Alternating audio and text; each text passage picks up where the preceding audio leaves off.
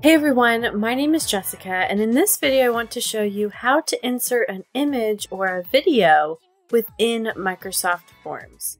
I have a Microsoft form already created here. If you would like to add a photo near your title, you can do so by selecting your title, and on the right hand side you're going to notice this image with a little pencil. This is the Insert, Paste, or Drag Media button. Go ahead and select that, and for the title, you can insert an image through a Bing search, OneDrive, or upload a file from your computer.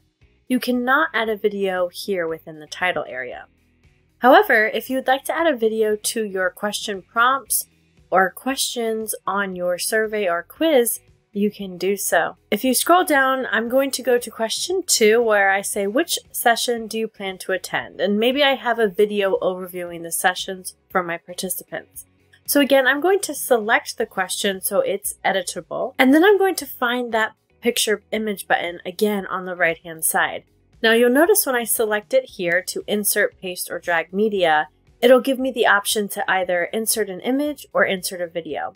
I already showed you the insert an image option, so I'll show you an insert video option. If I select insert video, I can paste a YouTube URL here and have that inserted into my Microsoft Forms.